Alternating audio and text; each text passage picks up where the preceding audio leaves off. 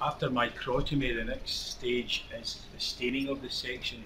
The section that we've just cut, if you were to look at that under a microscope, you wouldn't see anything because all the elements of the cells and the tissue would be invisible. We have to stain these elements. And to do this, we use a hand staining series that you see in front of us.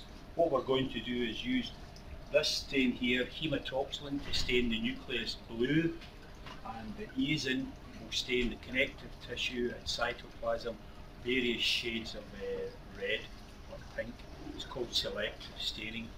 To do that, these stains are aqueous based, and we have a wax section, and as we've already said, wax and water don't mix, so we have to reverse the processing stage and dissolve out the wax, and we do that using these organic chemicals here, alcohol.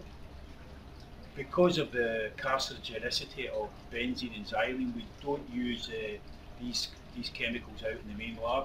We have a downdraft here to take away. This is a chemical called limolidine from orange peel that is actually the smelt of oranges.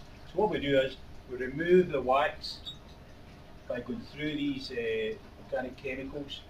We then go to alcohol to rehydrate it. It's basically a reverse process of the processing stage, and once we take it back to water, the section is then ready for staining.